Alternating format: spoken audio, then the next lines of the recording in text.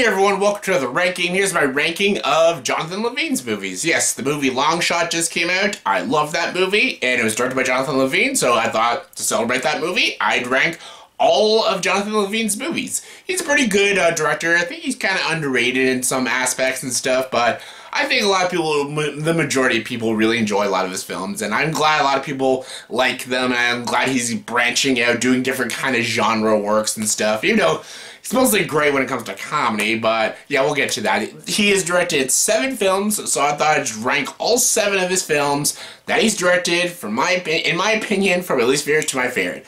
Alright, let's get to it. Coming in number 7 is Snatched. This is garbage. I hated this movie. Goldie Hawn and Amy Schumer. This just goes to show you that Amy Schumer was a one-trick pony. She did Trainwreck, which was a pretty funny film.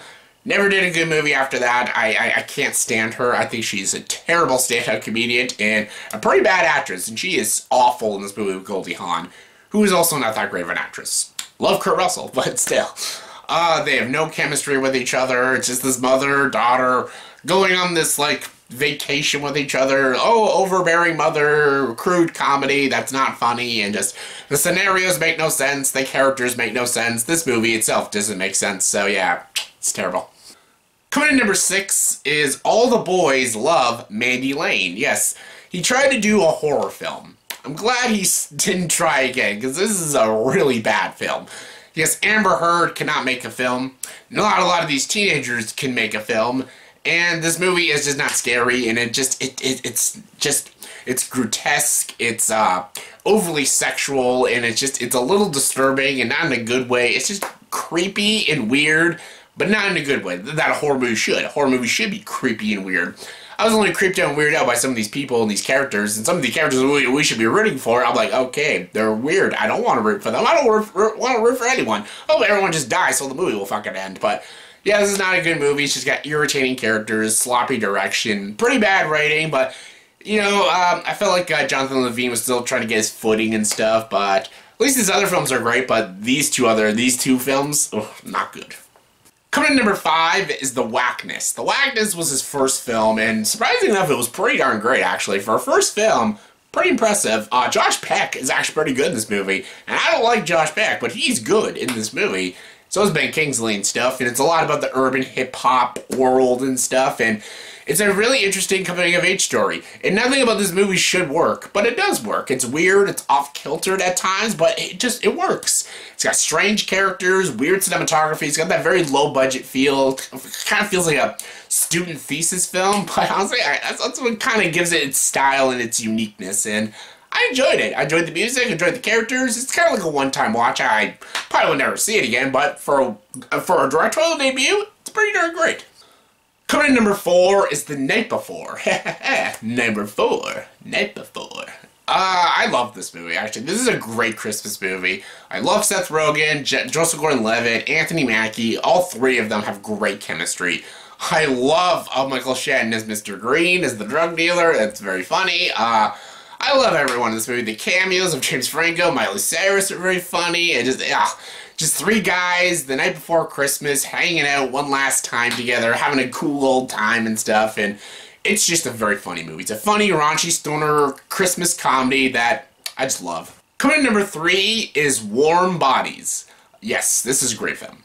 This, just like The Whackness, this should not work. It should not.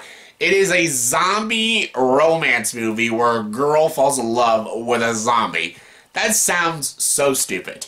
I even saw the trailer when this came out in 2013, and I'm like, that sounds ridiculous.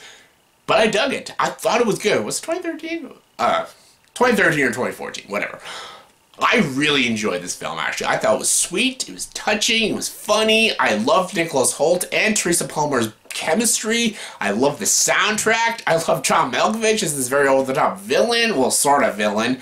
And yeah, I just thought it really worked. And yeah, I think it's good. Coming in number 2 is Long Shot. Yeah, I just did a review of this, so I don't need to talk too much about it, but it's a really good, interesting political thriller. Seth Rogen's in it. I feel like if you just put Seth Rogen in his movies, he's just gonna get a great film. Seth Rogen, Charlize Theron are both great. They both have great chemistry.